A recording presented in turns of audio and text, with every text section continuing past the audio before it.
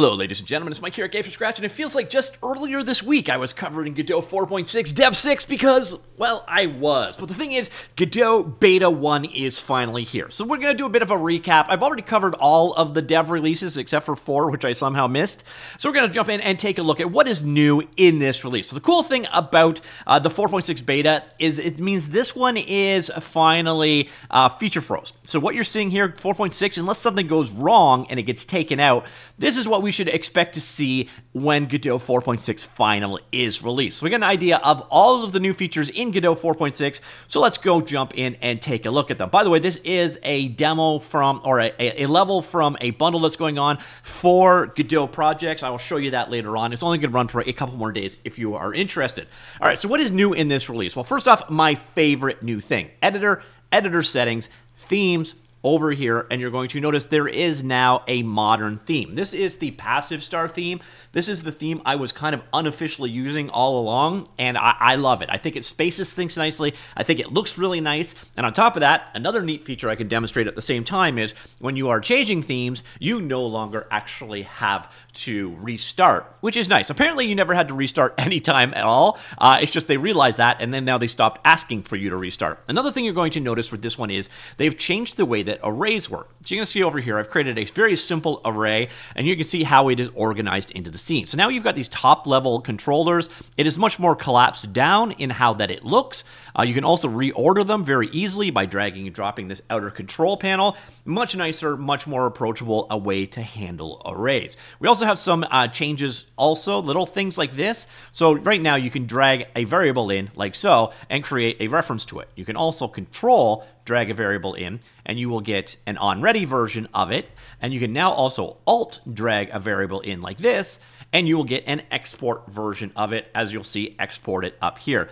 Nothing too special, but definitely a nice little quality of life thing. Speaking of quality life, we also have this functionality. So you're going to notice here is there is a new controller. You also notice down the bottom left corner down here, you will see the degrees amount. So it is just a better rotation controller. I do like that as well. On the topic of rotation, there is another change here. I do find this one a little bit glitchy though, is now if you are moving the mouse around, like the orbit view here with the middle mouse button, you can actually hold down the Alt key and it snaps in 45-degree increments. So if you want to position things, again, like top left and so on, you can do so. Now what you notice here is I navigated up above the city before I did this. So same thing here, middle mouse button, and now when I do it, it doesn't work as well, or we snap into buildings or so on. So this is definitely one of those features I think needs a little bit more work, but I love the basic idea behind it. Also, speaking of features that are awesome but need a little bit more work, is this is now part of the newly rewritten docking system. So you're going to notice here, down here, these guys, you can actually right-click them. Now you can't float them over to where you could to other locations, but you can make every single one of these -1 floating. So if you want to have your output window somewhere else, you can do so. Same thing here, audio.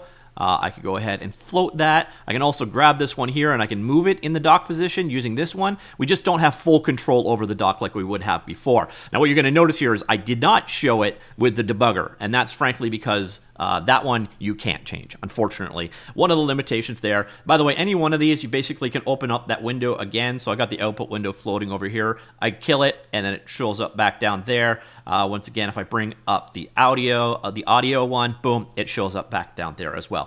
So you're getting improvements on what you can do with this bottom dock, which I am happy to see.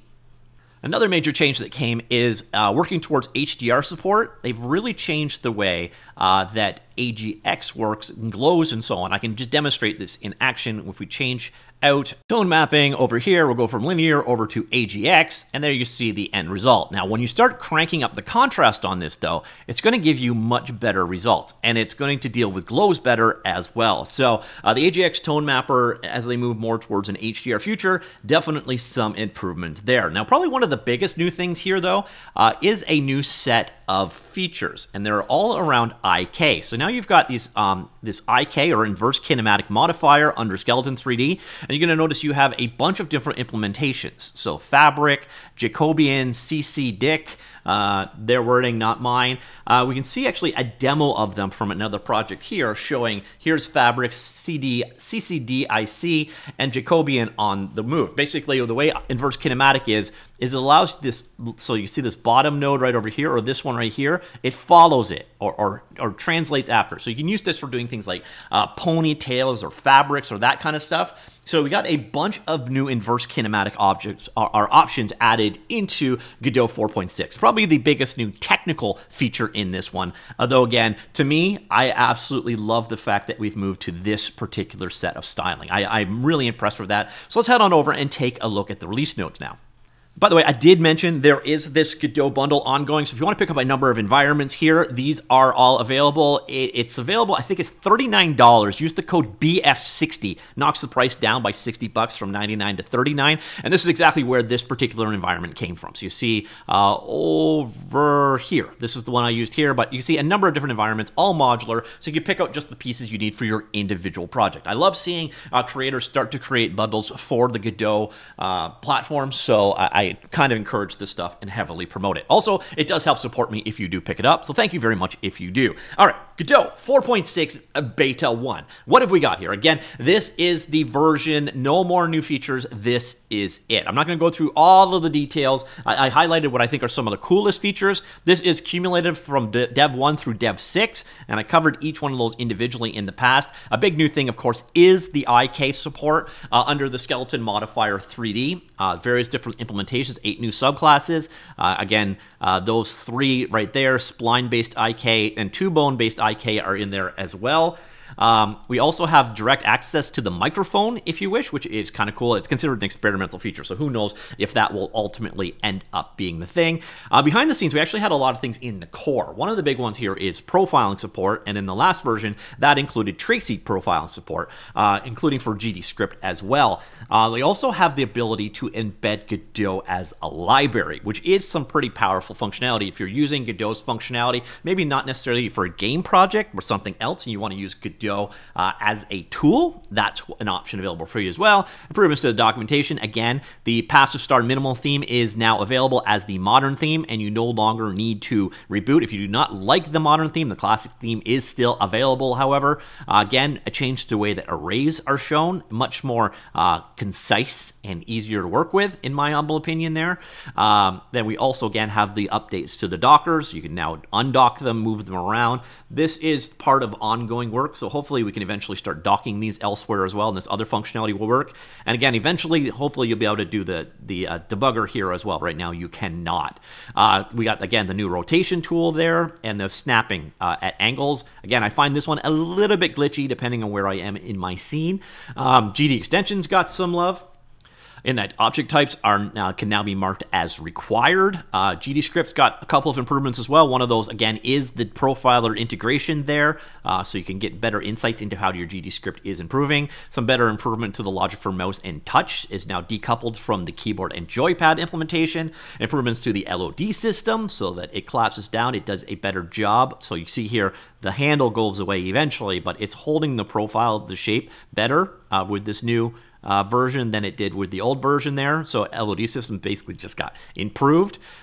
Input, responsible for migrating it over to SDL3, laid the foundation for advanced joypad features. The only functionality enabled at this time is the customization of LED covers, but we're going to get more going forward. Implementation of motion sensors, adaptive triggers, custom data packets, improvements to internationalization, so a CSV translation importing, navigation, so back end. Open the door to engine back-end selection for navigation servers. Godot does not have additional navigation backends at this time. It does grant the users a way of effectively disabling the server via a dummy, removing the need to recompile the engine entirely for games that do not require navigation systems for 2D or 3D. On the physics side of things, Jolt was integrated before. It is now considered not experimental, so you can basically just create Jolt physics solutions now, and they're not considered experimental, so they're more ready for prime time. On the Android side of things, you got access to the storage access framework support. This means you no longer need to use the manage external storage request. The less permissions you ask of a user on Android, generally the better things are. You can also do Gradle builds on Android. So that means if you're using the Android version of Godot to build for Android, I know we're getting to Inception level concepts here, but if you're building for Android on Android and you need to do things that require Gradle, that option is now there. You could build Gradle on Android. Linux Wayland support continues to improve. On Windows, Direct3D 12 is now the default. Vulkan drivers on Windows are a little questionable, so that is a change they've made. Here we go back to the rendering changes here. So to take full advantage of HDR, some improvements there on the way that glows works after tone mapping here before the pull request and then after, so you can see the glow results there. And again, the AGX tone mapper, so there's things out there, so white and contrast levels and so on for future HDR support on the AGX tone mapper, but you can see here again, as you increase the contrast, you get better results, and here you can see the glow changed for AGX as well. Also, screen space reflections got a rewrite, so you can see the various different implementations of it, roughness, new and old, and so on. And then XR, a number of improvements there, including support for XR 1.1, support for spatial entities extensions, and so on. And that is it. So it consists of also 1,483 fixes from 328 contributors since the release of the 4.5 stable. So what you see here, these are the features. This is what you are going to get in Godot 4.6. Again, there are going to be more betas. I am not going to do any more videos on them. I doubt I will cover release candidates either, because quite frankly, this is it. This is Godot 4.6 feature set, unless something gets taken out. So I'm curious, what do you think? Let me know in the comments down below. And again, if you're interested, this bundle is only running for a couple more days. So if you want to get some asset environments directly in Godot format, could be a good pickup. But do remember to use the code BF60. It's available down below when you're checking out, and it knocks $60 off the price. All right, that's it. Let me know what you think. Comments down below. I will talk to you all later. Goodbye.